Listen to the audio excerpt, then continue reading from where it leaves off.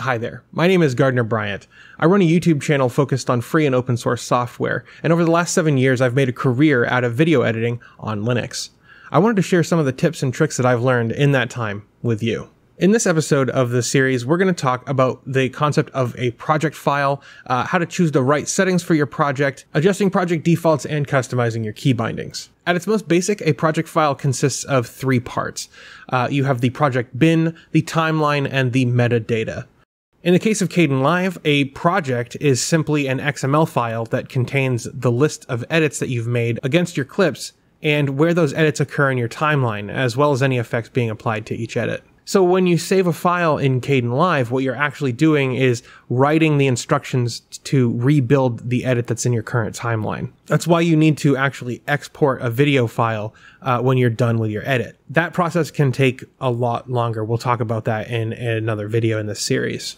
The project bin is a list of files that are included in the project. This can be audio, video, images, pretty much any multimedia element. These are all colloquially called clips. The timeline is a list of edits that includes the in and out points of every clip from the bin, as well as where those in and out points belong in the timeline. And the metadata about your project contains stuff like the target resolution and frame rate of the final render. And this is basically where you have, 2 clips. One of them is at 1080p at 60 frames a second, and the other is at 4K at 30. This meta information is how Kdenlive knows which of those 2 formats to export the final video in. Now, you can select this information when you first create a new project, or you can select project and choose project settings. From here, you can select either a preset profile or create one for yourself. Additionally, you can select settings, configure Kdenlive, choose project defaults, and select a default profile. And this will change which profile new projects default to, obviously. The question is, how do you know which profile you should choose, right? Like, let's again say that you have 2 clips in your project. Let's say one of them is 1080p at 60 FPS, and it's footage that you captured of yourself playing a video game. Let's say that the other clip is 4K at 23 frames per second, and it's like this, actual camera footage. In this scenario, if you were to set your project file to 4K at 23 frames per second, Kdenlive would have no choice but to discard 37 frames of gameplay footage every second, and that information would be lost in the final render. On the flip side, if you set your project to be 4K 60, then Kdenlive would need to fill in the missing frames of your face cam in order to keep the 2 tracks in sync. This would result in a duplication of every frame, and every 3rd frame would be duplicated 3 times. This would have the effect of making your face cam footage look choppy or uneven in the final export. That's why it's important to consider frame rates and resolutions before you start recording. Now, in this scenario where gameplay is going to be the primary focus of your video, I'd choose 60 FPS just to preserve all the information that's available from the game. I wouldn't worry too much about choppiness because your primary focus is going to be on the game and not necessarily on your face cam down in the corner.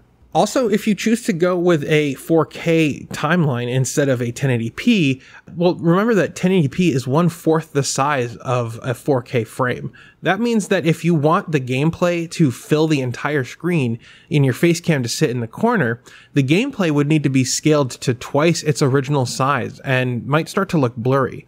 I'd recommend actually setting your project to 1080p so that the gameplay footage doesn't need to be scaled.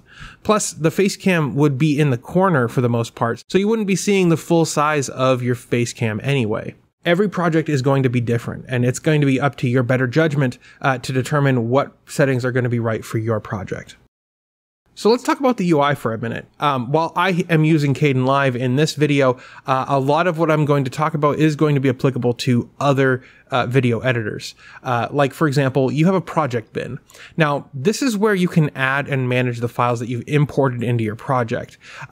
Typically, if you're using GNOME or KDE, you can just drag and drop the files from your file manager right into the project bin. And in here, you can actually manage the files that you have that are part of this project. Now, along the bottom of the project bin are the compositions tab, which allows you to drag and drop composition layers into the timeline, and we'll cover compositions in a later video. Then we have the effects tab, and again, we'll cover the effects in another video. But this is a list of all available effects that can be applied to individual clips, to tracks in the timeline, or to clips in the project bin. Here we have the Clip Properties tab, which shows you information about the clip that you have selected. And we also have Undo History, which shows all of the changes that you've made to this project. Now, this is the Clip Monitor, which allows you to scrub through a selected clip in your project bin. You can set in and out zones and import it into your timeline. We'll talk about that in a bit. This is the Effects and Composition Stack tab, which allows you to manipulate an effect or composition's properties.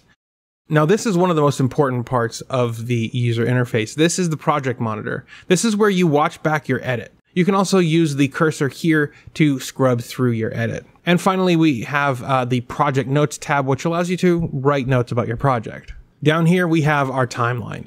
This is where you'll be arranging your clips and doing most of your edits. We can see in this example, we have V1 through V4. This is not the default. This is how I have Kdenlive set up.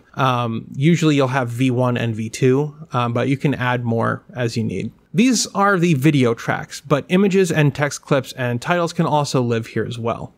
As you may have guessed, A1 through A4 are audio tracks. Any of these tracks can be given a name. You can disable individual tracks using this button.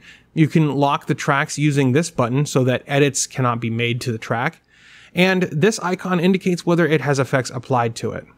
Keep in mind that effects can be applied to either a clip in the timeline or to an entire track. This is super useful, and we will talk about effects and compositing in a later video. This line here is called the playhead. The playhead shows where in the timeline you're currently watching in the project monitor. It's also used in conjunction with some of the key bindings we'll discuss later in this video. Finally, we have our audio levels. This feature allows you to adjust the volume of each audio track and compare them relative to each other. And up here we have productivity workspaces that reconfigure the interface for dedicated purposes, like color allows you to do color grading, effects allow you to more easily manage the effects that are applied to clips, audio allows you to do audio post-processing. However, generally, I stick to the editing tab and only go into these other workspaces when I need to. And finally, let's talk about key bindings, because I believe that key bindings are one of the most important aspects of video editing if you want to become efficient at editing. I tend to use a handful of key bindings, and I find that it just speeds up my work. Now, these key bindings are not the default. I have found that the default Kdenlive key bindings don't make a lot of sense to me. The nice thing about this key binding scheme is that it is interoperable with something like Olive, so you won't have to relearn your key bindings completely, just maybe the behavior is slightly different. First, X is bound to the cut all clips command, which will cut every clip in the timeline at the playhead. This is probably my most used key binding as it radically simplifies editing. Basically, you can watch back your timeline and at any point hit X and it'll place a cut in the clip. Q and W are bound to resize start item and resize end item respectively. These will move the beginning or end of the current clip to the playhead. This is super handy when you've just cut all the clips in your timeline and you want to remove a bit from the clip you just cut, or if you need to make a subtle adjustment to the current clip. Now, keep in mind that these resize commands take effect on the currently selected track, indicated by the highlighting here, and they will affect any track's associated audio clips or any clips that have been grouped with the current clip. C is bound to the razor tool. This tool allows you to place a cut in a clip using your mouse cursor. This is useful if you just want to cut a single clip, but it will also affect any clips that have been grouped with the current clip. A is bound to the spacer tool. The spacer tool allows you to click in the timeline and move all clips that are to the right of the click. This is useful if you need to add a new clip into an existing edit, or if you deleted a clip from the timeline and want to close a gap. V is the selection tool, which allows you to drag, drop, and resize clips. And this is the default tool when you open Kdenlive. Finally, I and O are bound to the set zone in and set zone out options. This allows you to select a certain zone in both the timeline as well as an individual clip in the project bin. If you have set the zones in your clip in the project bin, you can insert only that zone into the timeline at the playhead using comma. So in this video, we covered the topic of projects, how they work in Kdenlive, the user interface, and key bindings. I hope you found this video interesting and useful. If you did, maybe share this with people who might be interested in the same topic. I want to say thanks to Purism again for having me make this video series, and thank you for watching. I'll see you guys next time.